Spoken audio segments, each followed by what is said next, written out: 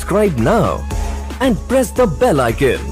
Never miss an update. ക്രൈസ്തവർക്ക് നേരെയുള്ള ആക്രമണങ്ങൾ അവസാനിപ്പിക്കണം. മോദിക്ക് അമേരിക്കയുടെ കത്ത്. ന്യൂയോർക്ക്. ക്രൈസ്തവർക്ക് നേരെയും ഇതര മത ന്യൂനപക്ഷങ്ങൾക്ക് നേരെയും ഇന്ത്യയിൽ നടക്കുന്ന ആക്രമണങ്ങൾ അവസാനിപ്പിക്കണമെന്ന് ആവശ്യപ്പെട്ട് അമേരിക്കൻ നിയമനിർമ്മാണ സഭയായ US കോൺഗ്രസിലെ അംഗങ്ങൾ പ്രധാനമന്ത്രി നരേന്ദ്രമോദിക്ക് കത്തെഴുതി. അന്താരാഷ്ട്ര ക്രൈസ്തവ മാധ്യമമായ ക്രിസ്ത്യൻ ബ്രോഡ്കാസ്റ്റിംഗ് നെറ്റ്വർക്കാണ് ഇത് സംബന്ധിച്ച വാർത്ത റിപ്പോർട്ട് ചെയ്തത്.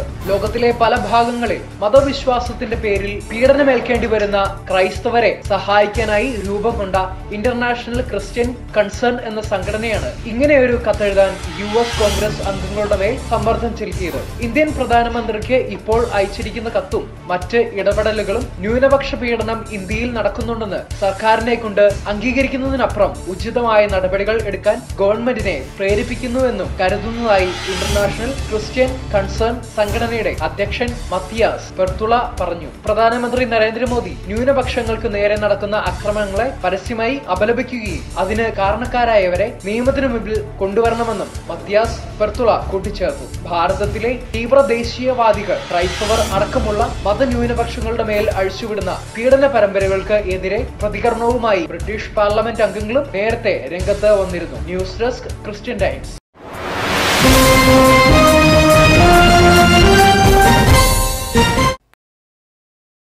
Subscribe now and press the bell icon. Never miss an update.